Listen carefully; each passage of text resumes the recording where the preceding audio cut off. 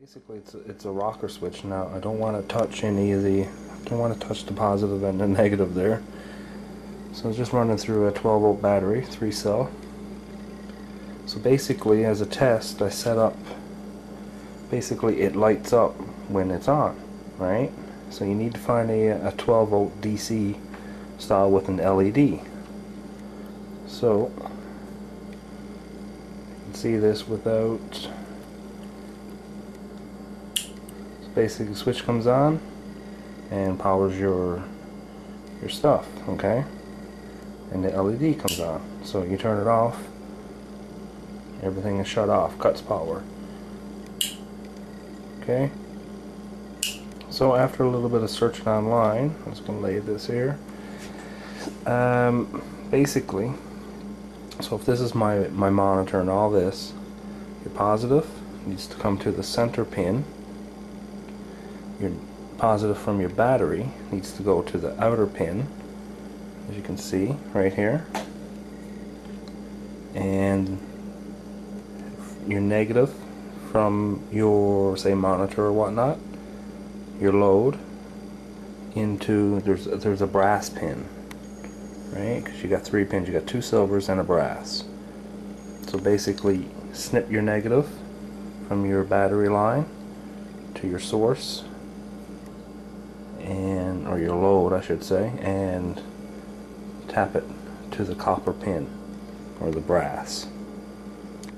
But if you switch these two, so if you basically put your battery positive into the center and your load into the outer pin, it will turn off and on the light. Your LED stays on all the time.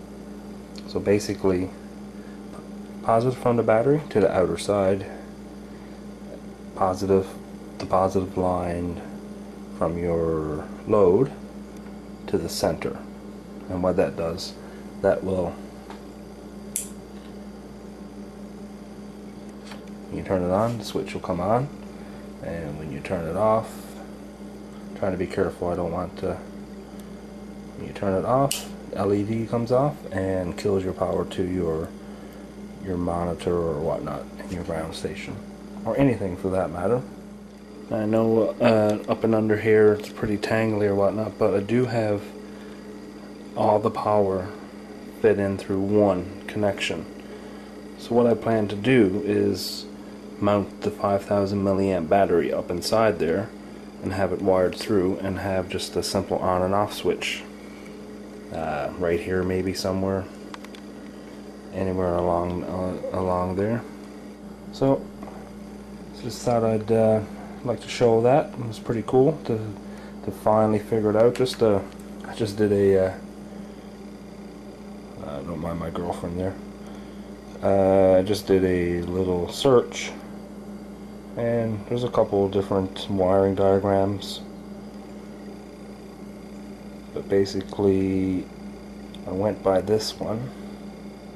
And as you can see,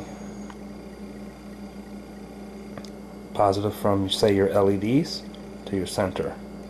This is your battery, positive to the outer one. So that's what I went by. It's pretty straightforward. And yeah, so that's about it. And yeah, so that's pretty cool. And hopefully for anybody who wanted to figure out, or have ever thought about putting a switch on something and having it lit up, that's how you do it.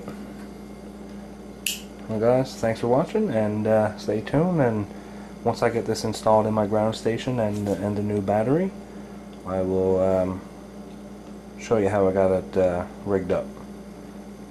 So in the meantime, thanks for watching, and see you later.